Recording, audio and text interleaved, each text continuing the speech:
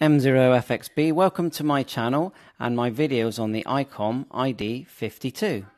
0FXB changing the power level on the ID-52, so it's very simple. You've got the word low written here. Now you've got two, you can just hold it down and it will scroll through.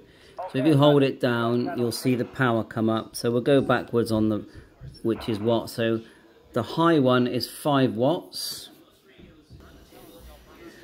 The mid one is 2.5 watts. The low is, so I'm reading this, 1 watt. The low 2 is half a watt. And the super low is 0.1 watt. Now you can also change it by holding it down and turning this top knob. You can scroll up and down as well. There you go, so that's how you change the power, nice and straightforward, 7.3. Thanks very much for watching this video. If you enjoyed it and you find it helpful, please hit that like button and subscribe. 7.3, all the best.